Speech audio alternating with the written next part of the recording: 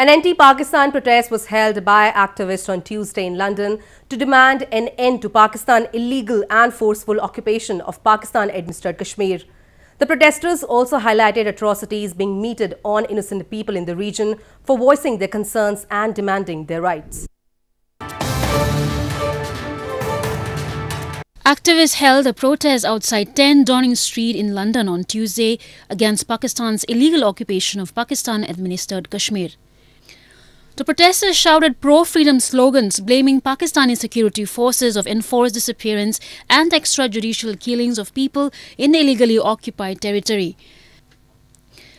They also expressed concerns over Islamabad's discriminatory policies for the past 70 years and raised voice against exploitation of natural resources through so-called infrastructure projects in the region. Pakistan, which illegally annexed Pakistan-administered Kashmir 6 decades ago, continues to deny basic amenities to the people. However, it claims to have given autonomous rights to the region, but in reality treats it as its colony with no honor being accorded to residents.